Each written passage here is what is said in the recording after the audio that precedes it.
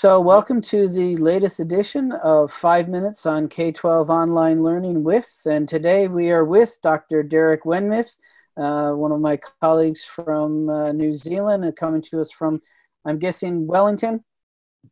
Wellington today. All right, so can we start off by telling us a little bit about yourself, Derek?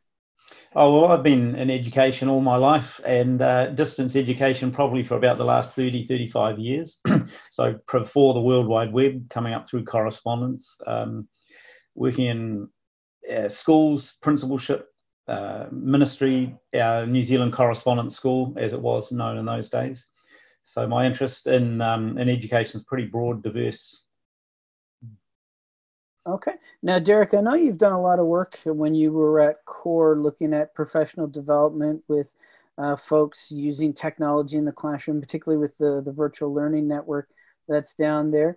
Knowing that we've got folks all around the world right now that are being asked to move their instruction into a remote setting, often without much in the way of training, in very short order, what would you tell them in terms of some advice or guidance that might help them for the next few weeks or a month or two till they get their bearings?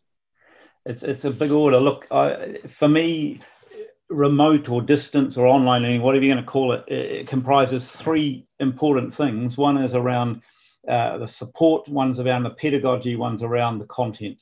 And those strands weave together in our face-to-face teaching as well. And I think we saw this when I experienced the Christchurch earthquakes a few years ago, and I was involved in this. There was an enormous sense of having to shift immediately in thinking about online learning to thinking about the content. And so there were big collections of content made up all over the place, and we see this happening all over the world at the moment.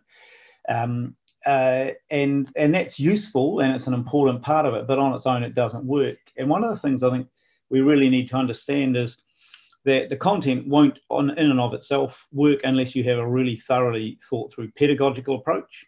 And so understanding what we need to do online, that it's not just a transfer from face-to-face experience. There are new skills, there are new approaches we need to learn online.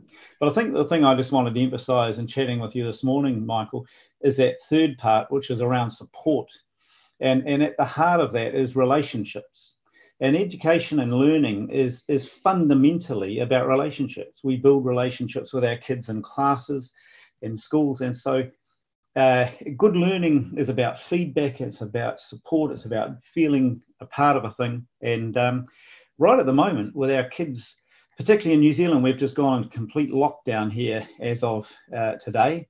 And there's a fair amount of anxiety, stress, and different people respond to that in different ways. I was talking to my daughter this morning, and her kids are sitting around the table. They're just eager beavers to do the work that they've been set.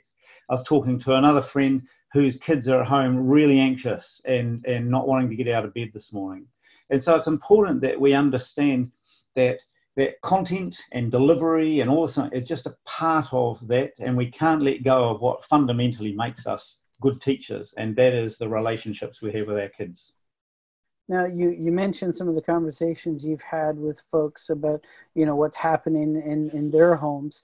The other part of this equation now is obviously, the kids aren't in a schooling environment anymore. Now they're at home. So for many parents, it's the first time that they've had to support their child's learning in a direct way, 24 hours a day kind of thing. So based on your experience, and particularly thinking back to what we went through with the Christchurch earthquakes, are there any sort of things that you would say to parents right now that might be struggling in terms of how to go about doing this and making sure things are good for their children?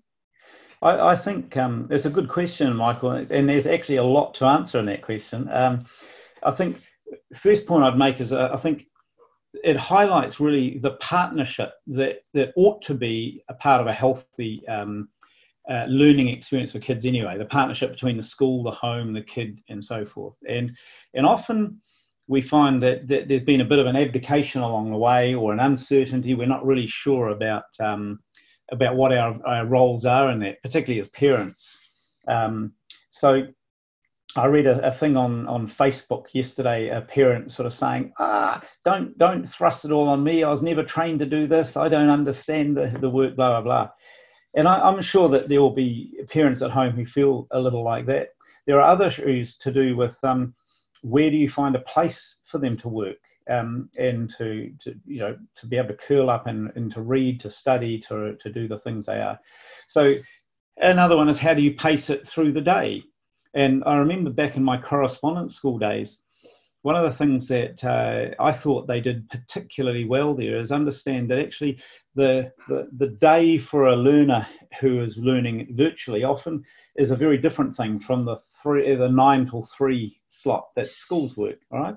So my advice is really don't try and force the school routine into your home routine. Find something that's going to work with the flow of how you work there.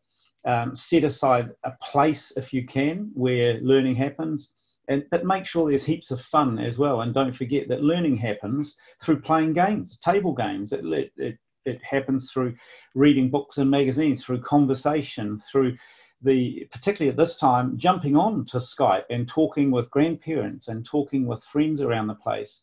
There's just as much learning in there as there is the important support stuff that we're giving each other. So I guess I'd sum it up. Don't stress about this, but look for the ways that will make it fit with the flow of what you do at home. All right, perfect. Thank you very much, Derek. This has been another 5 minutes on K-12 online learning, and today it's been with Dr. Derek Wenmoth. Thanks, Michael.